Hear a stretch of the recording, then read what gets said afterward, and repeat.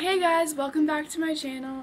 Sorry I've been gone for a while. I don't have a lot to talk about sometimes, and there's other times and I'm just like, I want to talk about this, but you know, then I go to do it and it won't upload. I recorded story time and for some reason it wouldn't upload. Like either it would say it didn't exist, like it wouldn't pop up, or it would pop up and then I go to like import it or whatever and it would be like error. So I tried to upload it and like so I could edit it for a span of like 2 weeks, maybe 2.5 weeks, and then I was like, you know what, I give up. Is this really worth it? And I was thinking I could always tell this again and make it better. So today I'm going to tell you a story from when I was about 10 or 11. I was on a choir trip. Some people went to the hospital on concert day. Into the story. I just like that song. Sorry if my face looks weird, I'm kind of tired, but you know, I'll get through this. So in this story, I was about 10 or 11, as I said, and I was on my very first choir trip to Charleston, West Virginia. This was like in the summer, it was super hot outside. I had never been to Charleston, like West Virginia before. I was like, this is so cool. I had my hair cut to, well, maybe my chin, honestly, maybe like slightly below my chin, but it was really short. When you're younger, you don't brush your hair. So we basically took a really nice bus there, and we stayed in this super nice hotel. I roomed with people that I didn't necessarily know very well. Our concert was on a Sunday, and kind of like Sunday afternoon, I think it was Sunday evening that we were supposed to perform. But for like a few days before the concert, we were up in Charleston, West Virginia, practicing our songs with like this other choir that was also singing. Oh, sorry, I'm like losing my voice. I honestly don't know why. Yeah, so we were practicing in this big like ballroom. It was like the ballroom of a hotel. We practiced in there, and there was like over 100 of us combined with the other choirs. There was like maybe 2 or 3 other choirs. So we were practicing there. Everything was fine, you know, nothing like serious happened or whatever. This comes to concert day. And concert day, we're like obviously nervous. Obviously I was kind of nervous, but you know, I'm never super nervous when it comes to choir concerts because, you know, I'm not singing a solo. I've never sung a solo in my life. So as long as I'm with people and I know the song for the most part, I'll be fine. I'll be like a little nervous before, but you know, I'll get over it. It's fine. It's fun. I like to sing. Day of the concert, we had dress rehearsals hours before the actual concert. So we were in like this kind of like theater building. I don't know what it was called because, you know, that was a long time ago. But yeah, so it was kind of like, you know, if you went into a theater, not like a movie theater, but you know, where people perform the arts and stuff. So it was like this big stage, and then there were risers. So it was like a big room like that. And so we were practicing for several hours on the stage, like on the risers and stuff. Like we would go on and sing with the choir, then we'd come off and they like do their thing, and then we'd go back and sing our kind of like solo songs for my choir. My choir is Roanoke Valley Children's Choir, and they're amazing. But I'm so sad because this is my last semester and I'm gonna cry so bad at the concert. But anyways, for anyone who goes to choir with me, I am very sorry for this spring concert because it's not going to be pretty.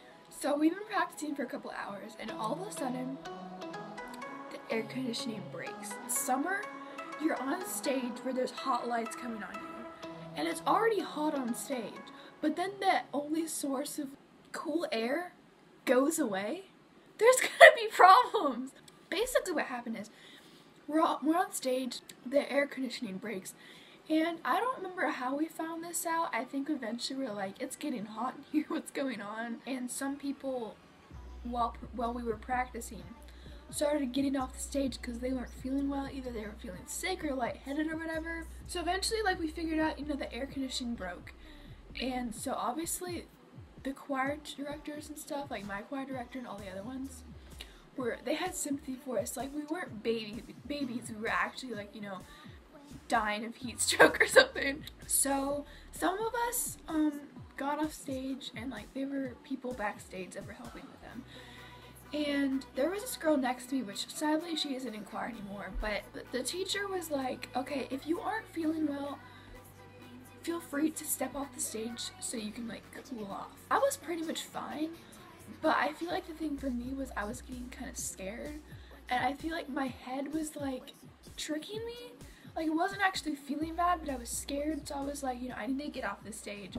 So, and I was feeling kind of hot, and I didn't want to humiliate myself by like passing out or like puking or something. So I told my friend, I just like whispered to her, and I was like, I don't feel well. And she's like, get off the stage. She's like, she didn't want me to do anything on her. So she's like, get off the stage right now. So I'm like to the right of the stage, so it wasn't like too obvious that I got off. So I walk down the right of this, and I go backstage, and there are like several of these moms. And it's like really dark backstage, but there are like a few moms, and they have these chairs, and they're like, oh honey, come here, sit down. So I sit down, and I'm like, I kind of felt bad because I wasn't like feeling super terrible, but they were like being like super like helpful and like caring about it. I was like, I'm a waste of resources. So they give me a bottle of water, and which honestly, if I didn't go back there, I feel like I could have felt worse. So I guess, I mean, it was either now or later. So they gave me a bottle of water, and they put like a wet wash rag on my head, and I was just laying there. I was like, okay, this is happening. There are real people out there who are like passing out, but you know, I didn't want to pass out, so that's why I was back there. And then eventually it got to a point where they had to like completely stop the rehearsal. And because so many people were feeling that like, we can't stay up here anymore, we're risking lives in a way. Like, if it got any worse, yeah, people could have probably died. But they paused the rehearsal entirely. And they're like, we need to get everyone to a cooler room. And there was I don't know if it was like a building or just like another room, but it was kind of like this garage kind of thing that they have, you know, if you go to a car dealership or whatever, and they have this fancy garage where they have like cars parked in it and stuff. It was kind of like that. I don't remember if there were a lot of cars parked in there. I don't think there were, at least not a lot. But it was definitely a lot cooler in there because, you know, there were windows on like the garage doors and stuff, and the floor was tile, so we can like just take our feet off, and it's like, oh, you know, it's cool and stuff. So we all went in there, and there was an ambulance waiting for us.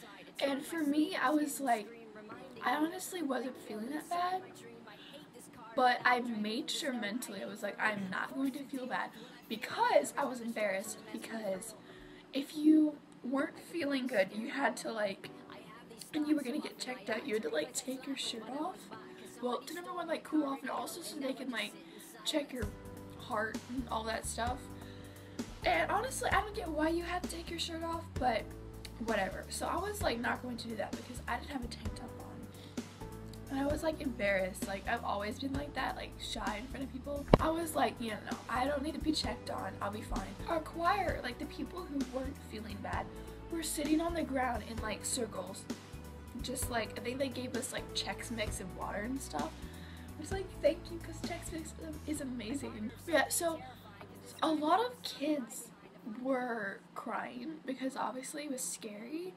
And we found out later that this girl, who actually is still in choir right now, she had an asthma attack, and I didn't witness it, but she did have an asthma attack, and she was like taken to the hospital.